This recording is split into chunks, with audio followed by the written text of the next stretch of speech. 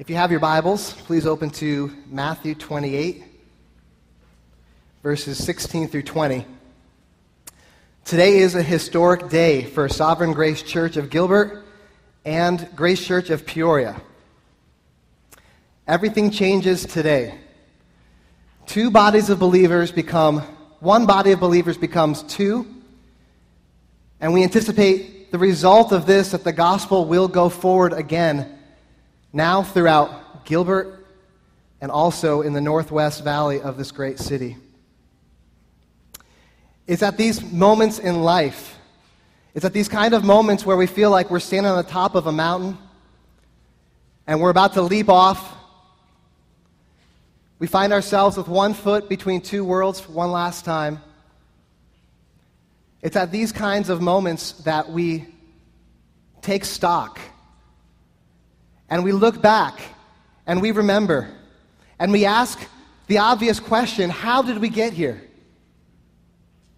We look back at many moments that have directed the shape of our life, the course of our life.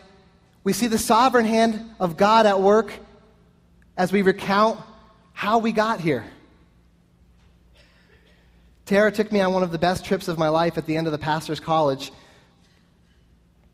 I grew up about 4 hours north of Gaithersburg, Maryland, in a very little city. I don't know, not a city, it's a town, 5,000 people, whatever that is. It was small, in the middle of central Pennsylvania. And Tara had surprised me the last week of school. She had arranged with the dean to excuse my absence and forgive my homework for not being there. And she had planned this trip, and she took me back to my old hometown to a bed and breakfast that they built after I had left, literally on my street, at the end of my street, in this town of 5,000 people. I left Montoursville as an 8-year-old child. It had been 20 years since I had seen the landscape, since I had seen my old stomping grounds. And much to my surprise and delight, when I got there, not much had changed. Now, bear in mind, I have 8-year-old memories. And so my house seemed huge, my backyard seemed huge, and now I look at it and I think, wow, that part has changed, but not much has changed in terms of the landscape. We drove around and saw my old elementary school. We saw my old house. We saw familiar landmarks. I saw buildings with the names of people that I remember going to school with in elementary school, people's names up on car dealerships and whatnot. And at one point, we turned down a dirt road that I had turned down 1,000 times before.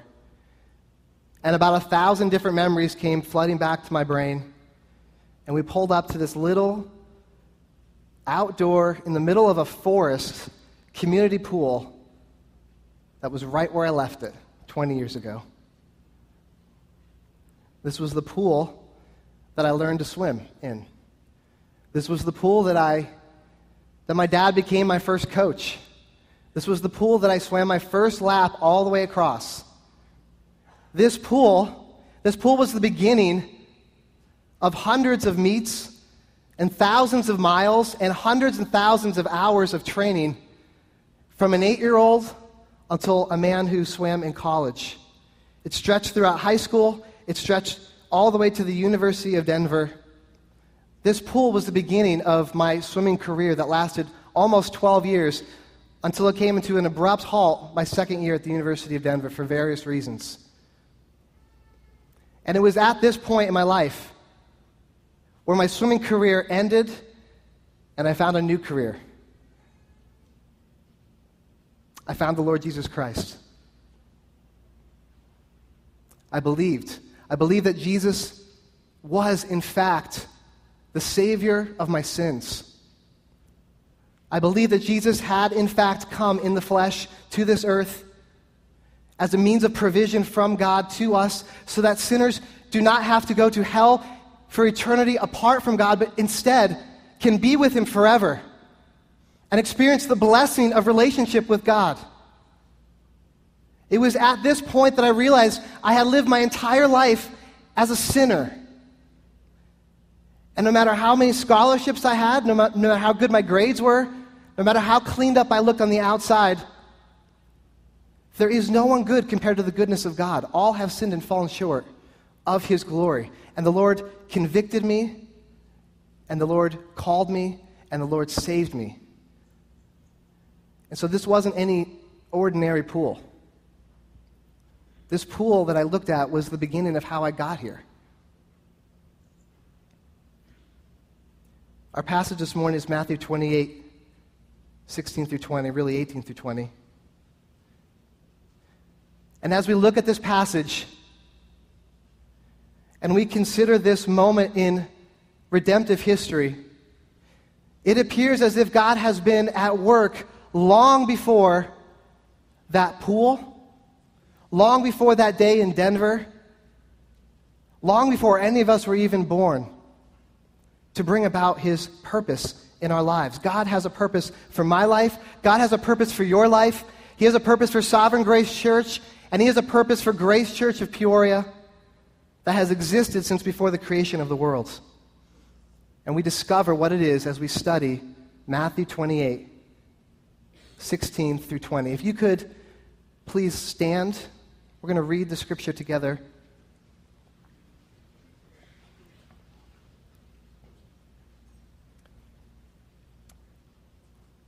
This is the word of the Lord. Now, the 11 disciples went to Galilee, to the mountain to which Jesus had directed them. And when they saw him, they worshipped him. But some doubted. And Jesus came and said to them, "All authority in heaven and on earth has been given to me. Go. Go, therefore, and make disciples of all nations, baptizing them in the name of the Father and of the Son and of the Holy Spirit, teaching them to observe all that I have commanded you. And behold, I am with you always, to the end of the age." Would you pray with me? Lord, as we stand before your word, and we consider, Lord, this day, we consider, Lord, the call to plant this church, Lord, we are in awe of you. Because, Lord, we know that from you and through you and for you, Lord, are all things. And we want to declare from the outset that Sovereign Grace Church in Gilbert exists for you, and Grace Church of Peoria exists for you and for your glory. And let this day, Lord, be marked by your glory. This is not about man, but about you and what you've come to do in this world. So bless the preaching time now. Fill me with your Spirit. Lord, give us ears to hear. And Lord, more than that, give us hearts to believe today all that you have commanded us, particularly from this scripture. In Jesus' name we pray. Amen. Amen. You may find your seats. We have 2 points this morning. The first is God's mission. The first this morning is God's mission. We come to this passage. It's known as the Great Commissioning of the Disciples. And we know, if you've read this passage, that Jesus is sending off his disciples to do a work. And we can immediately jump to the implications. We can come to Matthew 28 and begin with, what are we called to do? Where are we called to go? What has God asked of us? But that must not be the place we start in Matthew 28. That's our second point this morning. Our first point is God's mission. See, we don't start with the disciples' mandate. We start with the purposes of God, which have been proclaimed throughout the whole Old Testament. All of the Old Testament leads up to this point at Matthew 28. And when we read the Old Testament, we find that God is on a mission. God is on a cosmic rescue mission to redeem people from their sins for his glory's sake and for the good of his creation. We read in Genesis 1 and 2, God speaks words. He speaks words into nothingness, and things appear, and God begins to create. And after every moment of creation, he says, this is good, but He comes to his prized possession. He comes to the peak of his creation. He comes to man, and he declares it to be very good. Man is the only creation that has been indelibly stamped with the divine image of God. No other creation has this divine image impressed upon it the way that mankind is. And so as God creates, he says, it is very good.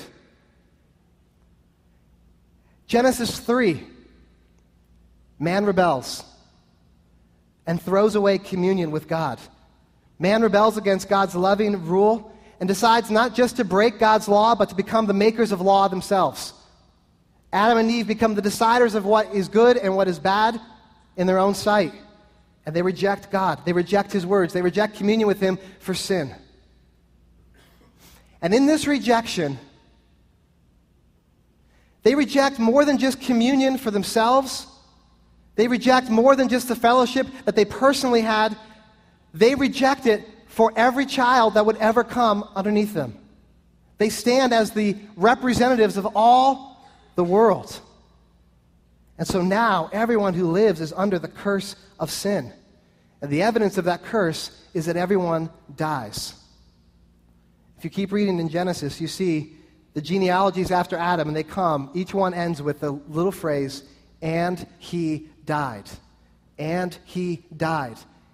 And he died. The effects of sin on human race is that we die.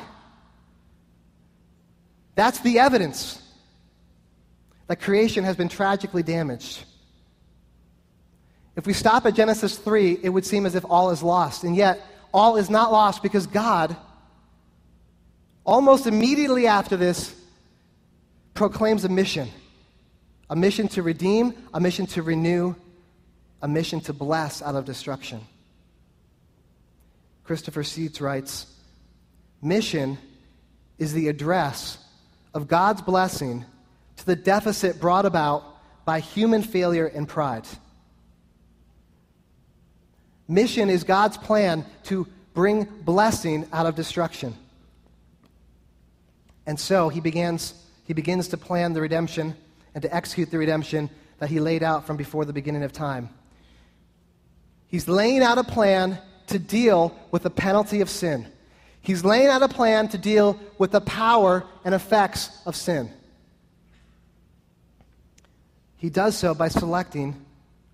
He begins to selecting. He does so by selecting.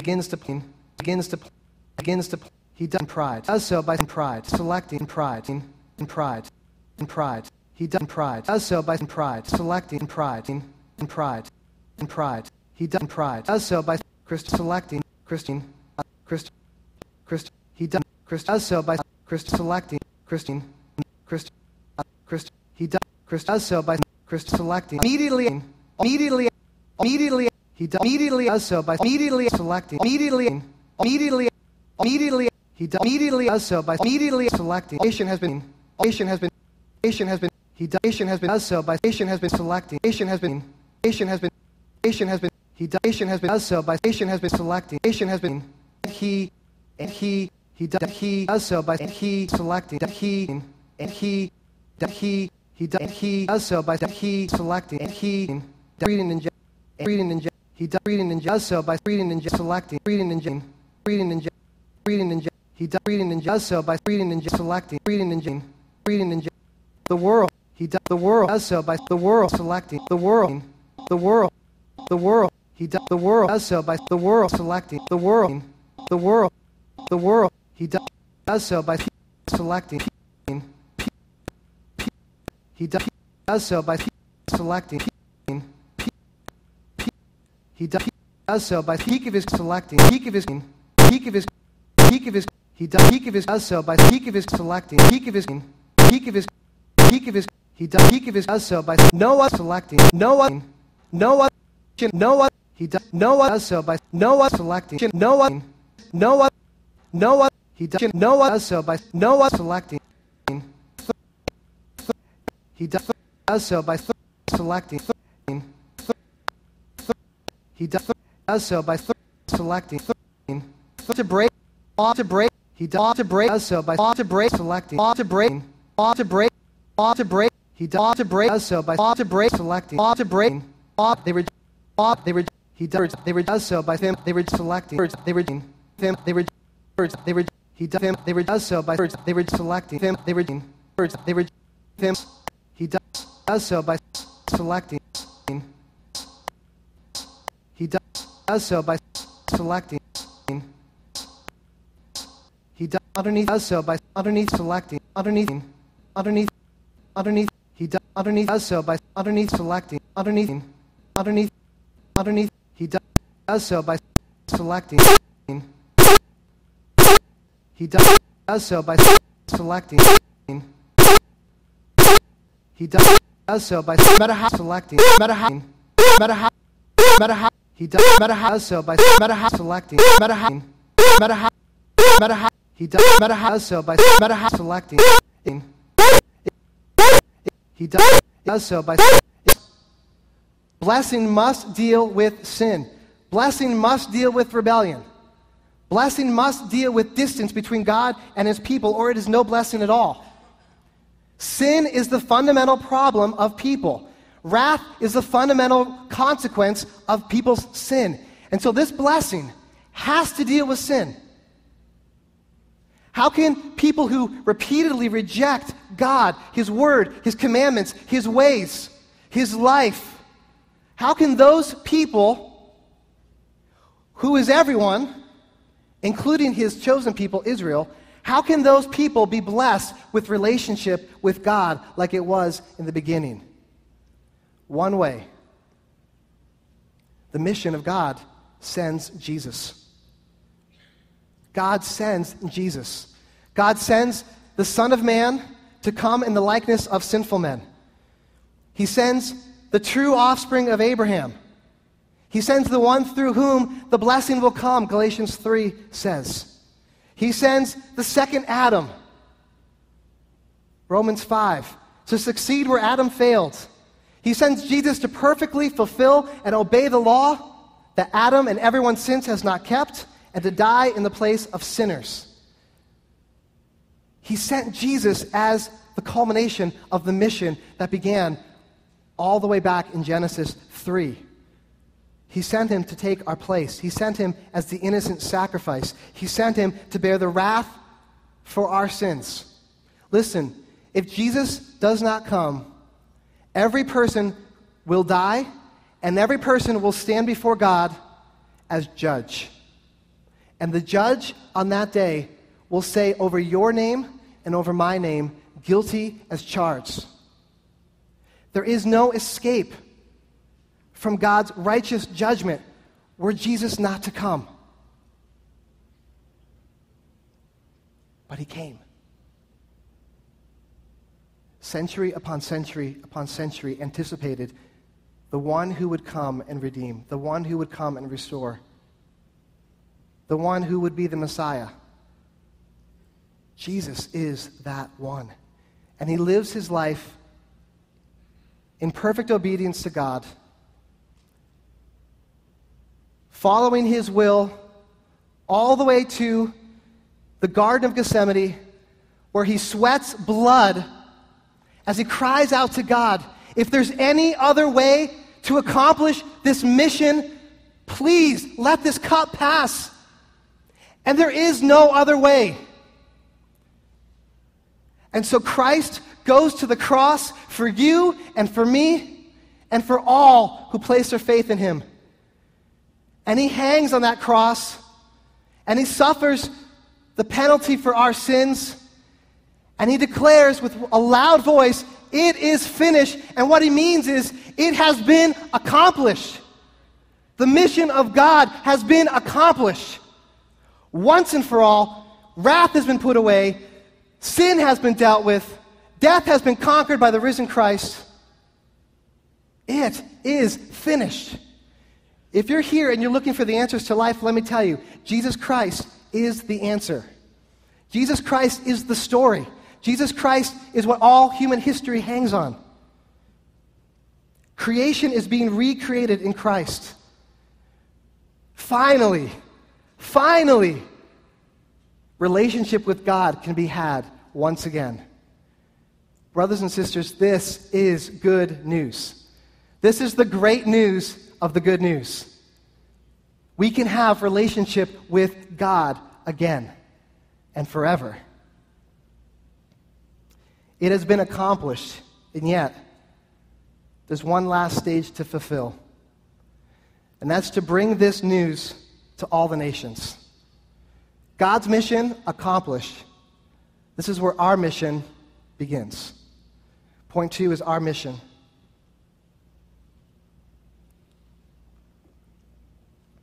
This passage is clear. We are to go. We're to go. Verse 17 says, "Go and make disciples of all nations." You can hear the language of Genesis being picked up into this commission. Go into all the nations and bring this blessing that I have accomplished and fulfilled on the cross, bring it to those who don't know me. The promise of Abraham is being fulfilled in Christ and being expanded through our mission. He set in motion the beginning of church planting. The disciples hear these words. You read the book of Acts, they begin to go, and they establish and plant local churches. The call is to go. Now, it's easy to stand here today and say with conviction, Grace Church is called to go. Because we are. We are called to go. But that would seem to imply that the rest of you are called to stay. And geographically speaking, that's true. Not everyone is called to geographically go. That would defeat the point of starting local churches where people can be brought into. Some are called to stay and go, and some are called to leave and go. On this day, as we consider the mission, in terms of this mission, everyone is called to go. Every one of us is called to go. Whether you're staying or whether you're leaving, all of us are called to go. Because this mission wasn't just for church plants. This mission wasn't just for a small group of people. This mission can only be fulfilled to the ends of the earth if we all play our part.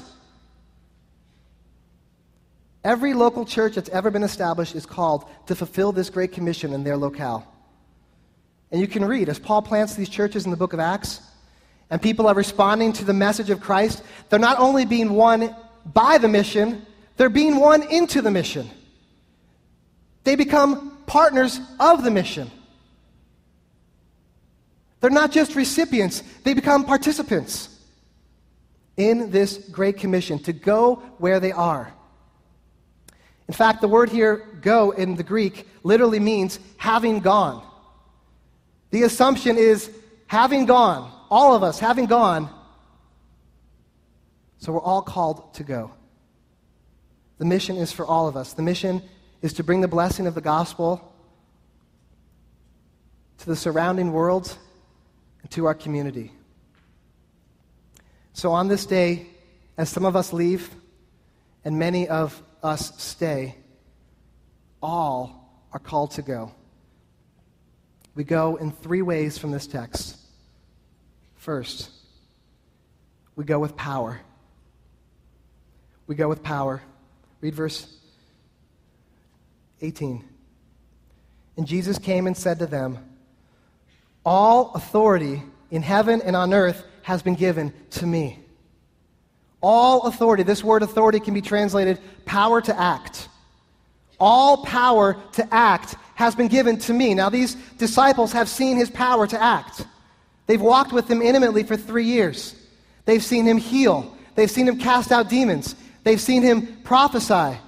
They've seen him teach with such power and such authority that the crowds are astonished. They've seen his power to act, but nothing testified to this power as much as standing before the risen Christ.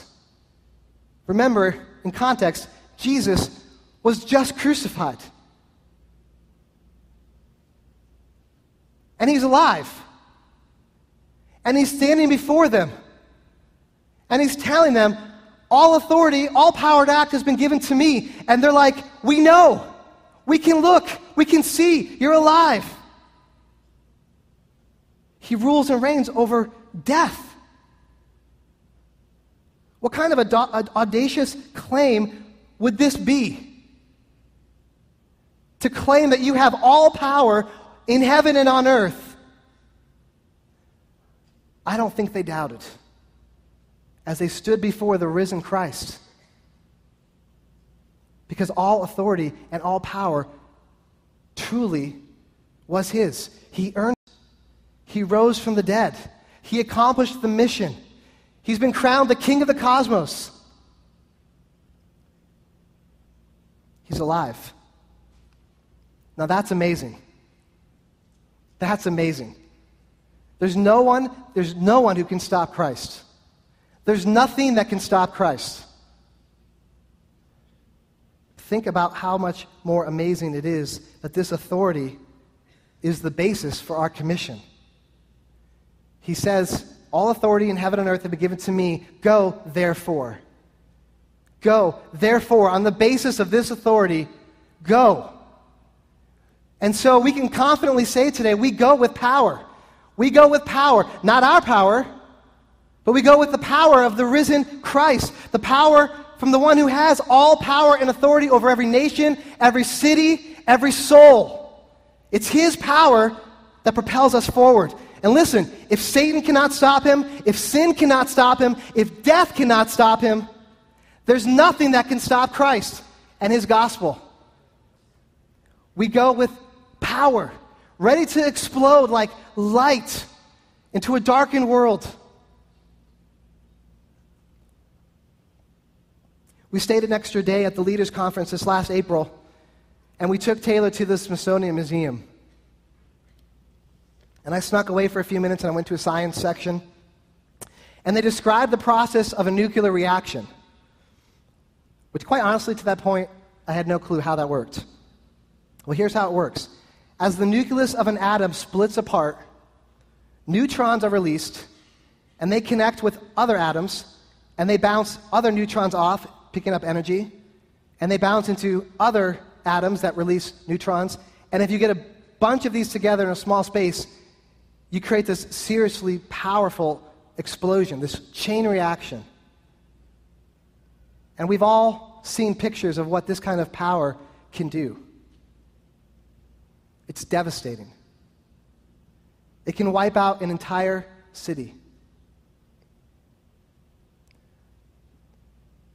Redemptively speaking, Christ has far greater power to do the same through the gospel.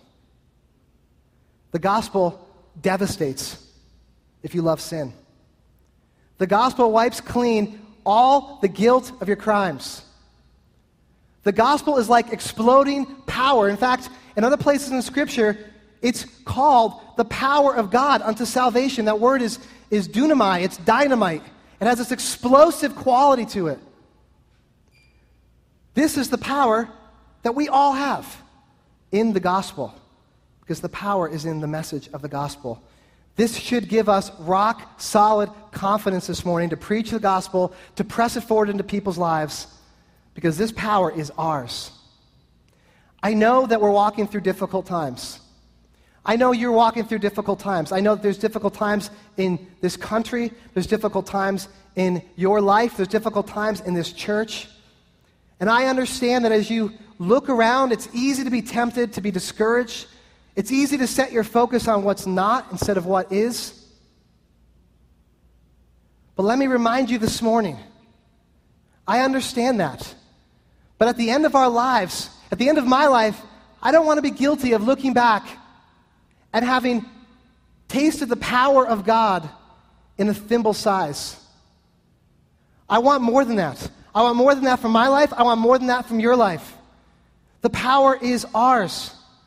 I want to believe, as we sang today, that He is able to do far more abundantly than all that we could ask or think, according to the power that's at work within us. This power is the gospel. It's the power to forgive. It's the power to be bold. It's the power to be courageous. It's the power to be holy. It's the power to live in community. I want this power. I want to live with this power. I do not want to look at the back of my life on wasted years where I did not use this power that is within the gospel. I want us to know Jesus Christ and the power of his resurrection, as Philippians says, to share in his sufferings so that we might become like him in his death and testify to the resurrection power of the gospel. I want you to want that too. I believe you do want that. So Sovereign Grace Church of Peoria, we have a mission. We have a mission. God had a mission. We have a mission. Let's fulfill the mission. Let's not be distracted. Let's look up. And let's go forward. And let's bring the gospel as we go. We go with power. Secondly, we go with purpose. We go with purpose. We go with his purpose. We believe that as we go, God will, in fact, give us boldness and strength and power to do. Like an army that's been trained, like an army that's been equipped with weapons in hand, being dropped off on the battlefield. The only question is, what is the assignment? What is the task that we're to give ourselves to? How do we know if we're hitting the mark? Well, we can see in verse 19 our marching orders. Go, having gone, therefore, make disciples. The call is to make disciples. The blessing of Abraham is going to come to those who have been made disciples. If you are a disciple of Christ, you're receiving the blessing of Abraham, relationship with God. And so as we go, this is the mission we're called to. Isn't it great that we don't have to start from scratch and figure it out? We don't start with a blank slate. We don't start with a clean easel. We don't have to creatively brainstorm. What are we supposed to do? We're called to make disciples. We're called to be about God's mission. It's not about our mission, it's about his mission. We get to play a role in fulfilling his mission. How amazing is that? We're called to fulfill the purpose that drove him to lay down his life. Making disciples requires two in this text, according to verse 19. Evangelism and instruction. Evangelism. See, it says here, we're to baptize them in the name of the Father and of the Son and of the Holy Spirit. And we baptize those who come to know Christ. And so implicit within this text is the call to evangelize. We're called to share this gospel with others. And like I said, moreover, even this text, the entire Bible is calling us to share the gospel. Because only the gospel can produce a worshiper of Christ. Only the gospel can produce a disciple who worships and loves and serves and receives forgiveness and begins to love God. Which means at its core, to be gospel-centered is to be mission-centered. As much as it is to be centered on growth and sanctification. That's why you might hear the word missional being used a lot in recent years. To live missionally is to live as one who has a mission. That makes sense? To live as one who has a purpose within a culture. To live as one who has a purpose to spread the gospel to those you come in contact with. I think this is a legitimate use of this word. I think there's strength in thinking about ourselves as one with a mission. As one whose life and work and neighborhood and job and friends and relationships is not isolated from the task of evangelism, but is in fact a part of your evangelism. In Acts 2:42, this is amazing. You see the early church, and you might know this verse by heart, devoting themselves to the apostles' teaching, to the fellowship, to the breaking of bread, and prayers. Such a great verse on what the local church looks like, what relationships look like day in and day out amongst a body of believers. But notice the framework in which it sits. In verse 47, it says, "And the Lord added to their number day by day those who were being saved." So as the church lives, as the church relates, as the church is the church, God adds to our numbers those who are being saved. The testimony of the gospel goes forward. Is that how you see evangelism? Is evangelism something you check off the box? I read my Bible. I prayed. A few months ago, I talked to that guy briefly about church. Didn't really share the gospel with him, but... Or do you see evangelism as a part of the mission that your whole life is called to? Is it a part of your identity? Is it a part of your identity as a disciple of Christ? because it was for Jesus, it was for his followers in the early church. Tim Chester and Steve Timmis say, most gospel ministry involves ordinary people doing ordinary things with gospel intentionality. See, we go with purpose. We go with intentionality. We go with a mission to share the gospel. Please consider how you view your life. Are you about your mission, whatever that is, or are you about what God has called you to in this text? As Tara and I talked about leaving Sovereign Grace Church, some of the things that we would miss the most among many. And I think it's clear for both of us that I think the things we're going to miss the most in this church, in terms of the moments and the events that we've experienced together with you as a body, baptism Sundays at this church, we're going to miss. Now, I hope, pray, and believe that God's going to give us baptism Sundays in Peoria. But those Sundays when numbers of you have been up on this stage and you've had the courage to confess Christ as your Lord and Savior, it's evidence to the fact that you all are playing your part in the mission, and that God is playing his part to his mission and proving himself faithful over and over and over again. And throughout Life 101, to see people come who don't know Christ, to see the gospel proclaimed, to see those of you here who have been saved through this ministry, I want more of that. That's what we're going to miss, amongst many other things. So whether you're going or whether you're staying, let's go. Let's go with power. Let's go with purpose. Let's go. Let's see people reach. Let's see people baptized. Let's be missional. But missional living does not only end with evangelism. It's only a part. There's another aspect to making disciples beyond evangelism and celebration of baptism. It's in verse 20. It's instruction. Teaching them to observe all that I have commanded you. So it's great to be missional because we have a mission, but missional living doesn't just mean evangelism. It also means discipleship. It also means teaching. It also means instruction. Faithful instructions to new converts who are called to obey. The call to obey. We're called to obey as disciples who have been won into this mission. And we're calling them to obey all that Jesus commanded them. And so, implied in this text, we must teach. We must teach. And I'm grateful to God for Rich and for this team for teaching us. For teaching us week after week, Sunday after Sunday, proclaiming verse by verse through the Bible all that Jesus has commanded us. Because apart from teaching, how do we know what to obey? Thank you, Rich. Thank you, John. Thank you, Steve. Thank you, Trey. Thank you for teaching. Thank you for teaching this body, helping us to fulfill this mission. We're not just teaching good tips. We're not teaching inspirational platitudes. We're teaching the Bible. And so, church, we must study the Bible.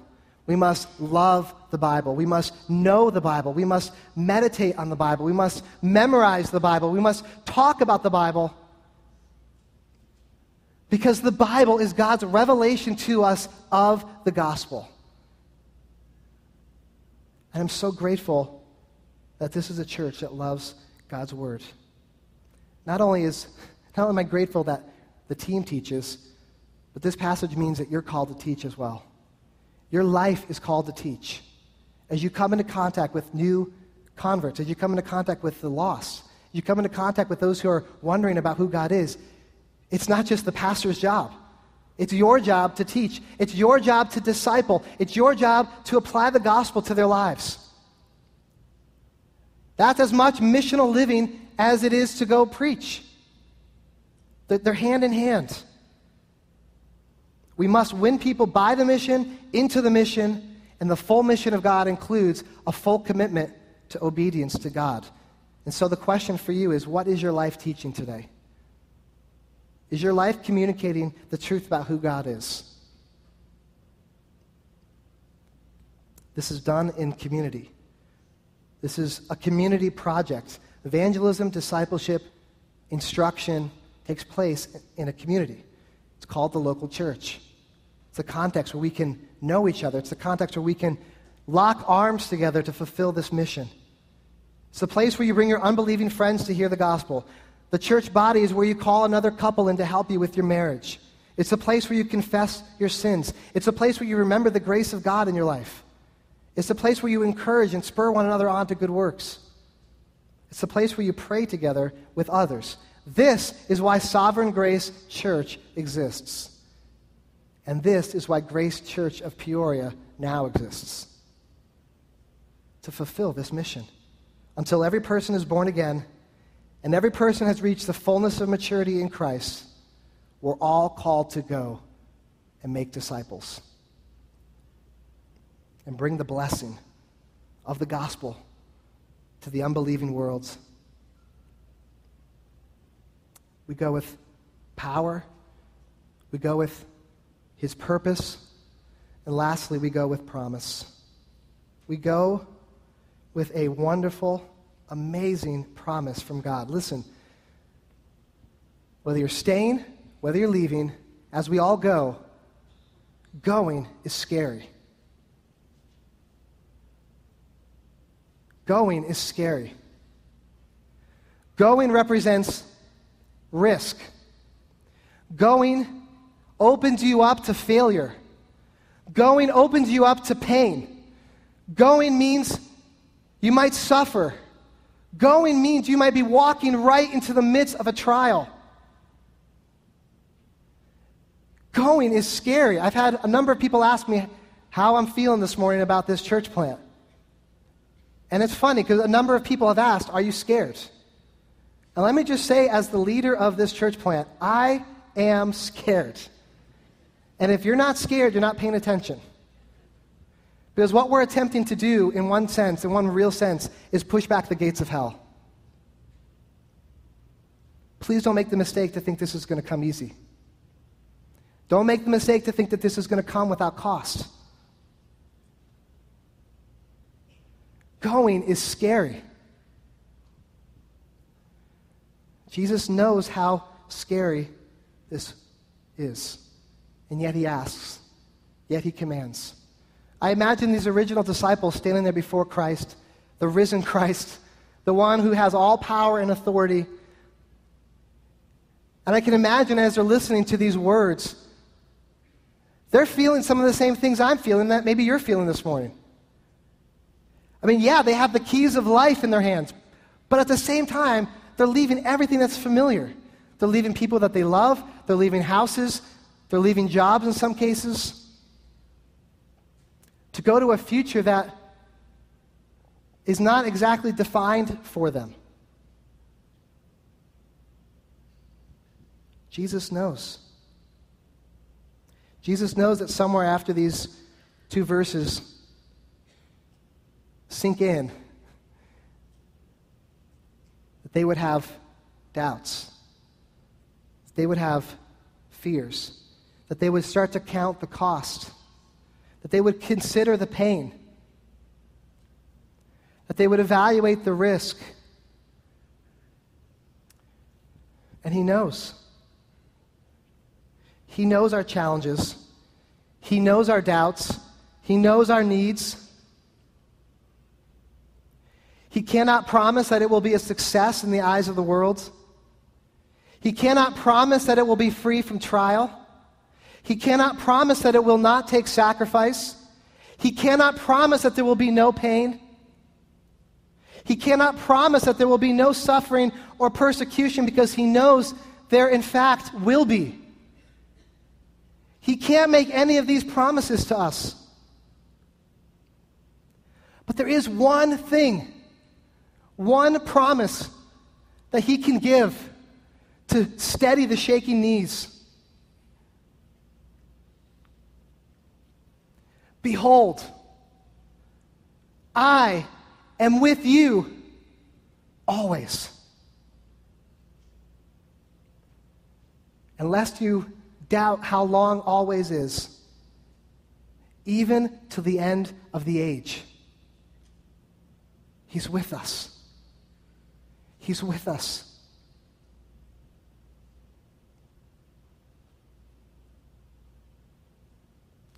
Could there be a better promise? He's with us. He's going with us. There's no trial we can face that will cause him to break this promise. When we suffer, he's with us. When we face opposition, he's with us. When we're persecuted for our faith, he's with us. When we face trial after trial, he's with us. When we face disappointment, he's with us. And being with us, we testify to the life-giving power of this gospel. He's with us always, it says. And so, if God is with us, and if his mission is for us, what shall we fear? What can befall us that does not take place on his active watch and care?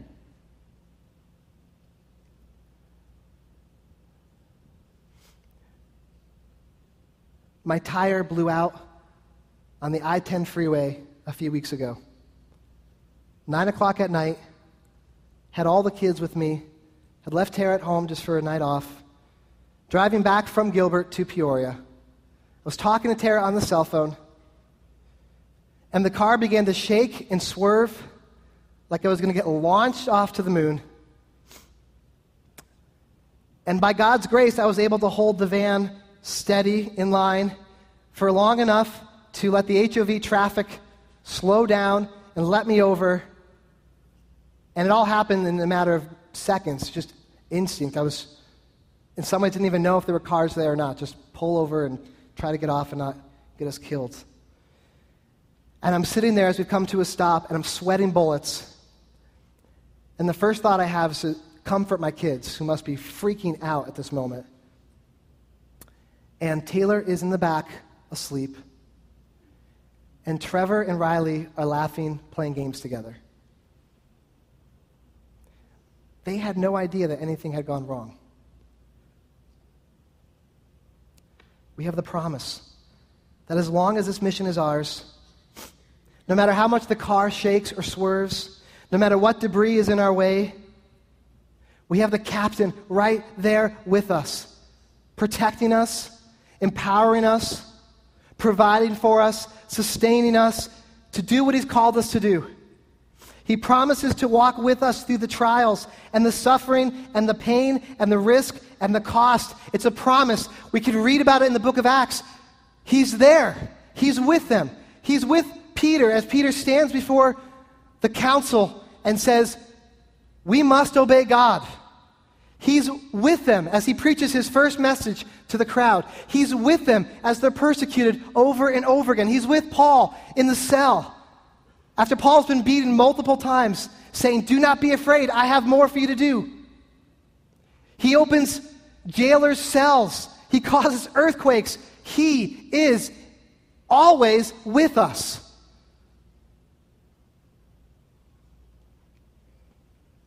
In the last 2,000 years, the church is filled with stories of God's present help in times of trouble.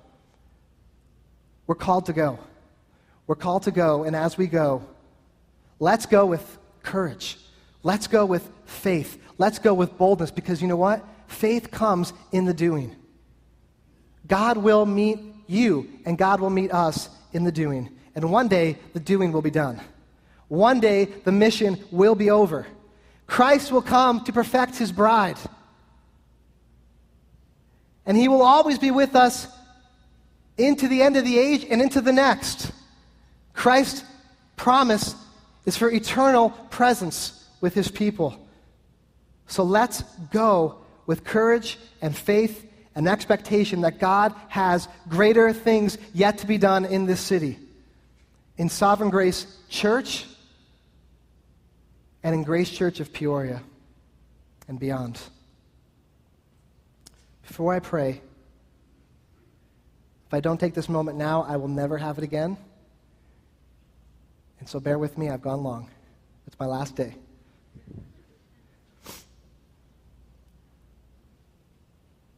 Man, someone stole the tissue. That was cruel. Let's keep that right here. Rich and Steve, I'm grateful for you. The church may not know this, but you two men stepped into my life and during a very difficult season at a prior church when I needed help. I wasn't connected with Sovereign Grace. I wasn't affiliated in any way, and you didn't care. And you were not seeking to recruit me. You were seeking to help a man who needed a lot of help. And you met with me, and you counseled me, and you two men helped me get through the darkest time of my life. And I'm grateful to God for you for that. No strings attached. I'm grateful to God for your investment in that season of my life. After that, you took a chance on me to send me to the pastor's college. And I'm grateful to God that though this church at that time didn't know me, and though I didn't know this church, you were willing to take that chance. Rich, thank you. Thank you for taking a chance on me. 5 years later, I look back on the decisions and the moments that have shaped and directed my life like that pool, and I think about that. And I would not be here if it was not for you. And if it was not for you, I'm grateful to God for both of you. I want you to know that I know that. I'm grateful. To the pastoral team,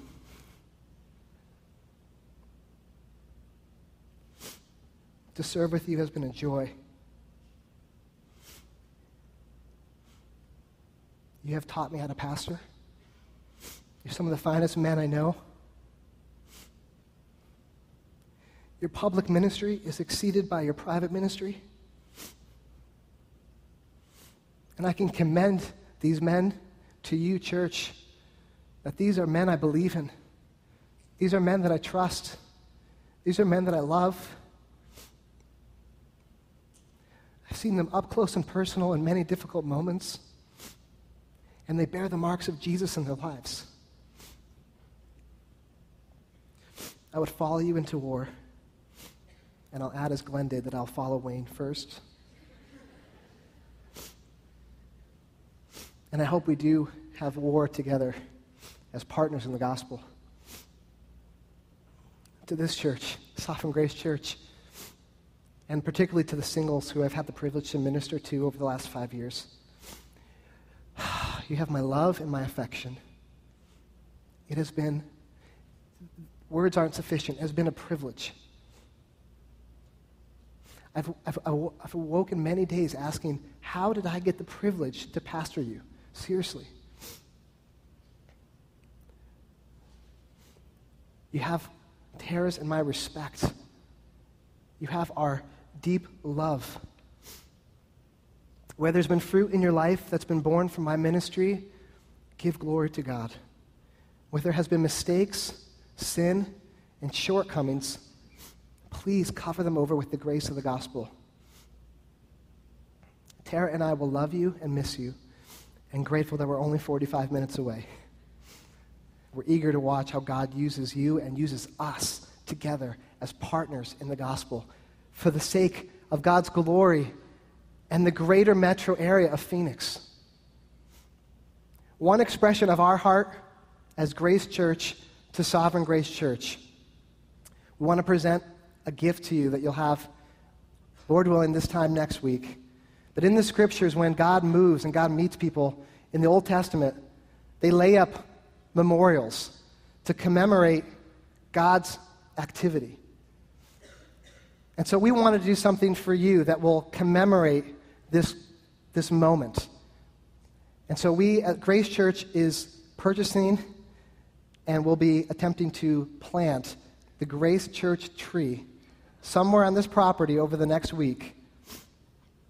You'll have your own Grace Church plant right here. It'll be great.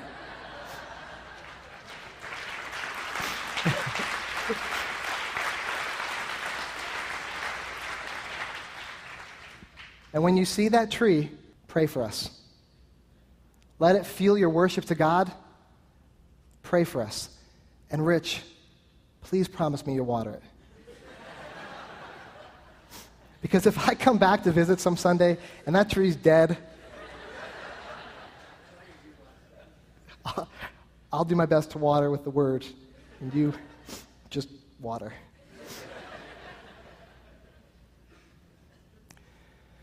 Tara, my love, some things are so worthy that it's glorious to even attempt to try. And I feel like we're standing on top of that mountain, ready to launch off. And the thought I had was, there's nobody that I'd rather fly with or crash with than you. Thank you for walking alongside of me. I wouldn't want to do this without you.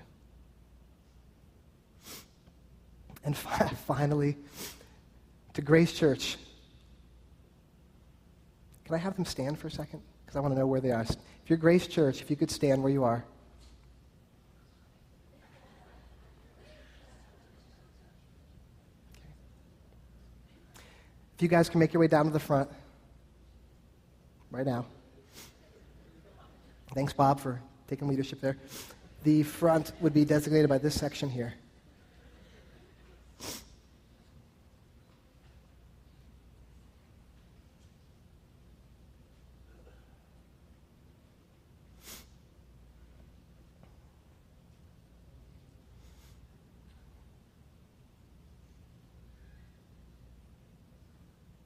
And if you could turn and face me for just one moment so I could address you.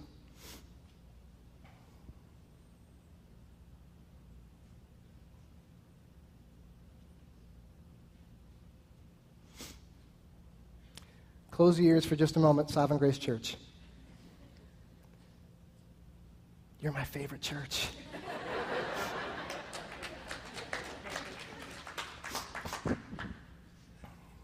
And I love being your senior pastor. And each one of you has my deepest respect. Each one of you has my deepest appreciation. You're not going because of me, and I know it. You're going because you believe that God has a mission yet to be fulfilled. And in his providence, he's placed it upon your hearts to be those who are numbered among the ones who leave and go. And I'm so grateful. I know this does not come without sacrifice. I know. And more importantly, God knows. And I want to pray for you as I close in prayer and pray for Sovereign Grace Church. That God will make our plant grow into a vibrant tree planted by the water, whose leaves do not wither.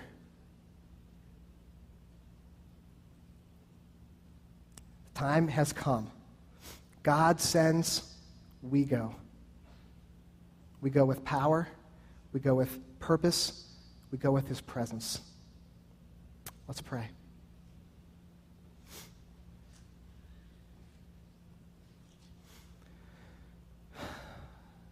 Father,